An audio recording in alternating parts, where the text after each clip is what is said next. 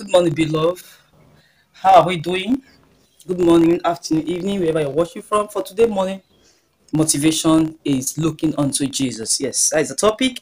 Looking unto Jesus. Who are you looking unto? When your challenges, that your challenges, in your confusion, who are you looking unto you? Unto. The Bible said, looking unto Jesus is the author and the finisher of your faith. In other words, is the beginning and the ending of all your situation, your doubts. The Bible said, "Look on, I will look unto the hill." That was the word of psalmist. Where cometh my help? For my help coming from the Lord. So I'm advising you this morning, my beloved, that you should look unto Jesus whenever you are passing through tough time, difficult time, confusion time, time that is not pleasant in your family, in your business, in your decision, in every aspect of your life. We should look unto Jesus. We should gaze our eyes on heaven. That is where cometh our help.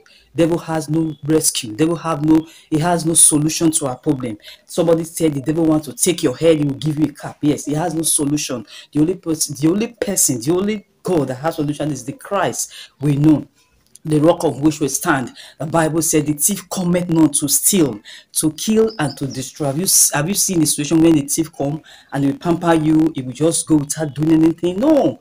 He has not come to, he came to steal, to destroy, and to kill.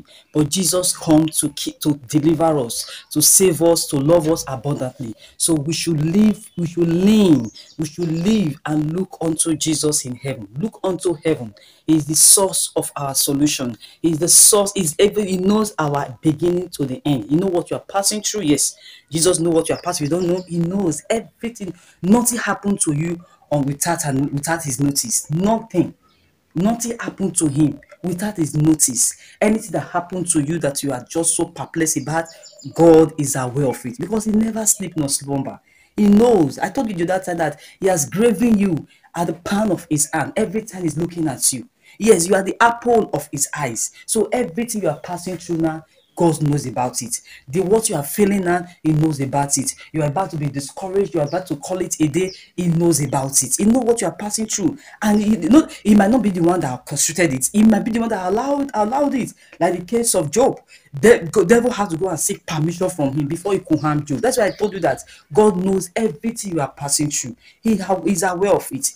Devil had to take permission, because there is a edge built around every one of us, because we are his precious seed, because he created us for his own image. Is that not blossom? Created for his own likeness. So everything that we are passing through, God is aware of it. Nothing happened to you unaware without him. Yes, he's aware of it. So we should rely on him. We should depend on him. We can see how Job depend on him. Job never accused God. He never accused God. Even the wife dares to him, asking to curse God and die. But he said no. He insisted no. He did not curse God. If you curse God, where are you going to?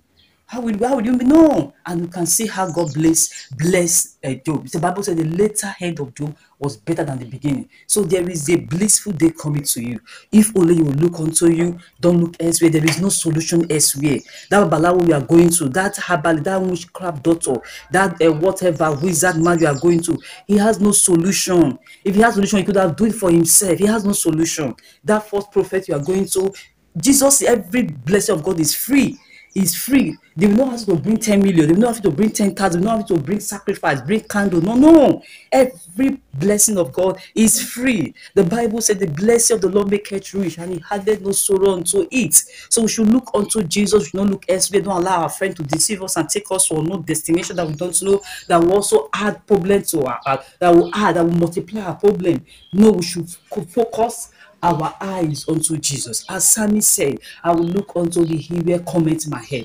My help cometh from the Lord who made heaven and earth. Remember, he knows the ends of the earth. Remember, he created heaven and earth out of nothing. He was saying it and it was coming to pass. It was coming to play.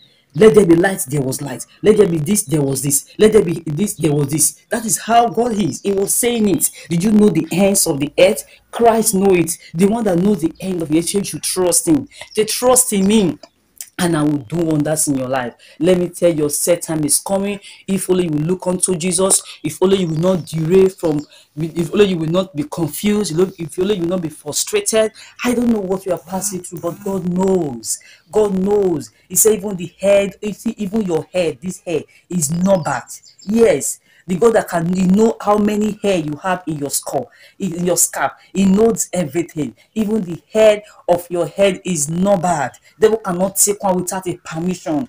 Devil must take permission. The principality, the witches that they are doing after you, they must take permission from him before they could do any harm. If he say no, is no. If he say yes, is yes. Yes, I mean he's going to do something in your life. So my beloved, my blessed people, please let's trust in the Lord. Let's rely on him. Let's have a refuge in him. Let's look unto him, because he's the finisher, is the beginning and the finisher of our faith. In him we live, in him we move, in him we have our being. Without God we are nothing. If somebody can create us and give us breath, is it the person that cannot succor, that cannot deliver us from whatever challenges we are passing through? Somebody that died for us, he paid it all at the cost of Calvary. Is it that same person that will not give you the money you want, the wealth you want, the children you want, the husband, the wife you want, all the affluence you want? He will give it to you abundantly, not just give it to you abundantly.